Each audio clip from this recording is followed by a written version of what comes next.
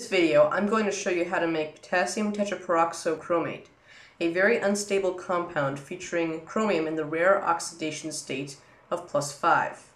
Here I am heating some ready-made stuff with a propane torch. Warning: this experiment involves carcinogenic compounds, including carcinogenic smoke, strong oxidizers, and the potential of a premature ignition. Use appropriate safety precautions. To begin, take 2.5 grams of potassium chromate. You can also use potassium dichromate. Then, get 3 grams of potassium hydroxide and dissolve both in 15 milliliters of water.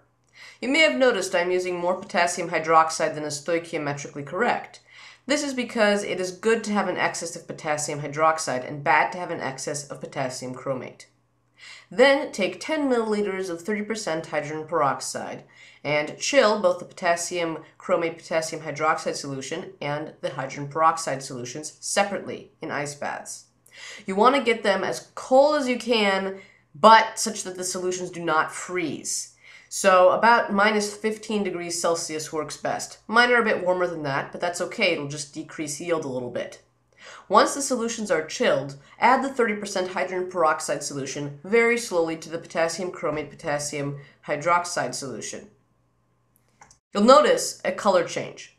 What is happening is the hydrogen peroxide is reacting with the potassium chromate and potassium hydroxide to form potassium tetraperoxochromate and water.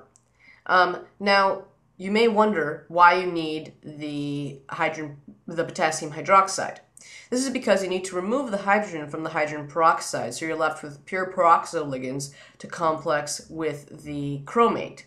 Now, the hydroxide on the potassium hydroxide provides the perfect means for removing hydrogen from the hydrogen peroxide to leave you with pure peroxo ligands, which can then complex.